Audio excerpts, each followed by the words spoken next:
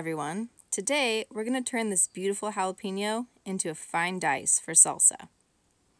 Now it's easy if you know the secret.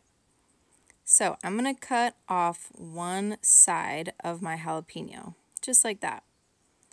You can use the stem as a little handle, turn and cut the other side, and proceed until you cut off all four sides into these nice slices. These are going to be really easy for us to dice up. Now, all those seeds, you can just toss them into your compost. That's where some extra heat is kept in an active agent called capsaicin, which is actually really good for us. It can be a painkiller, and it's good for people with arthritis, and is also antibacterial, just all around good stuff. So, chili peppers, really good part of our diet. All right, oh, more seeds. Now, you're going to take your slice and cut it into strips as thinly as possible. Take your time. Then turn your strips sideways and cut across.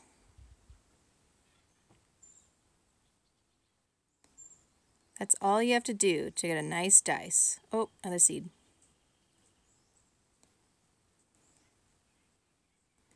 Now, when you're first learning, you can go slow as possible. But once you get better, you can practice and go faster. We say slow is smooth and smooth is fast. Awesome. Let's do it again. Take your slice and cut it into thin strips.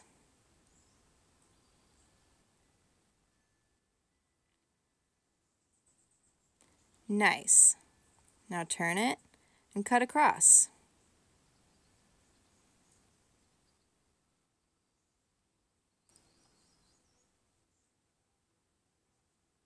You can use the same technique for sweet bell peppers as well.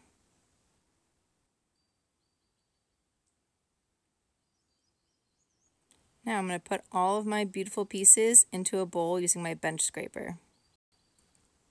Now remember, jalapeno is spicy, so anything that has been touching the pepper is going to burn. So make sure you wash all your equipment and especially your hands before you touch your eyes or any other delicate parts of your body. Thanks for watching!